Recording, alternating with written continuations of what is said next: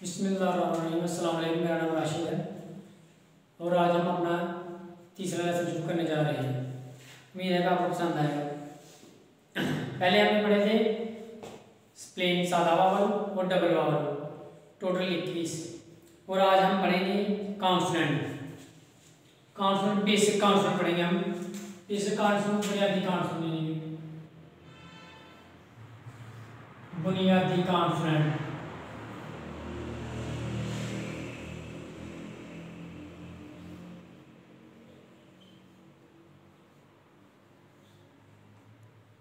बुनियादी कॉन्सोनेंट है नाउन। बुनियादी कॉन्सोनेंट है नाउन। आज हम पहले बुनियादी नाउन कॉन्सोनेंट पढ़ेंगे। उससे पहले थोड़ी सी इनकी तरीब बताता जाऊंगा आपको।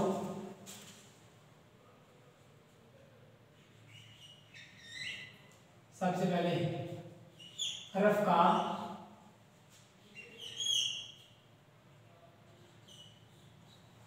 नाम क्या है? हरफ का नाम क्या है? हरफ को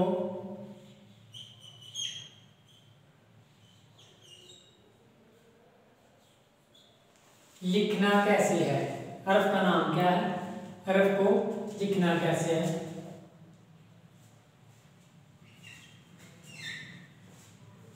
हरफ की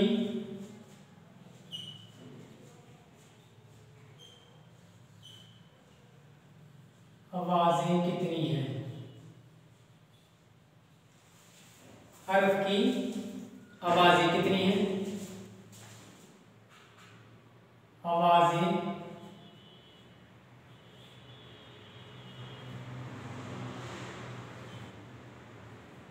कौन कौन सी हैं?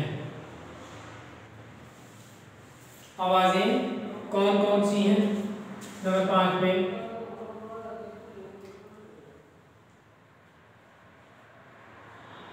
आवाजें कहाँ कहाँ निकलती हैं?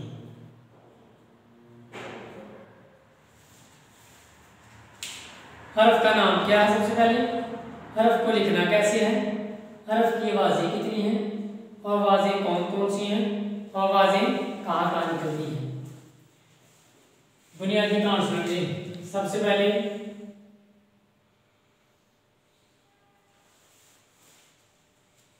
हरफ को लिखा कैसे मैंने? हरफ का नाम है जी गियोक।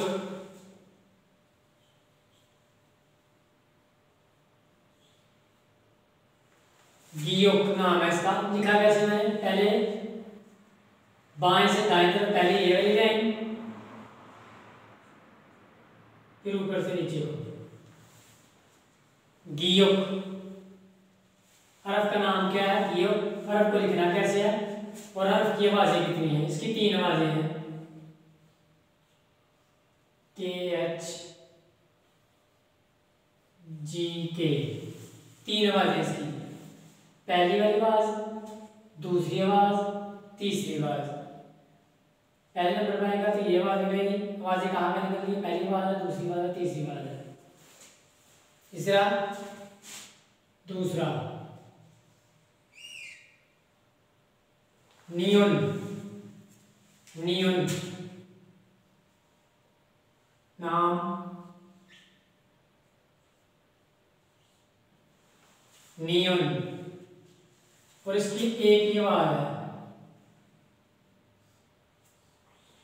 एन की। आवाजें कहाँ कहाँ निकलती हैं? एक ही आवाज है। ये जहां पे भी है इसकी एक ही आवाज हुई, एन की। नियन। तीसरा दीगत।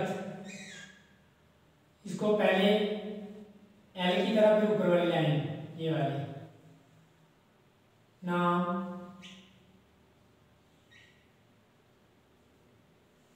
दीगत। इसकी आवाजें भी 3 है।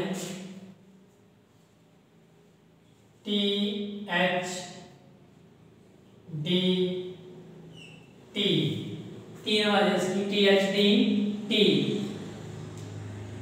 इसी तरह चौथा जी रियल।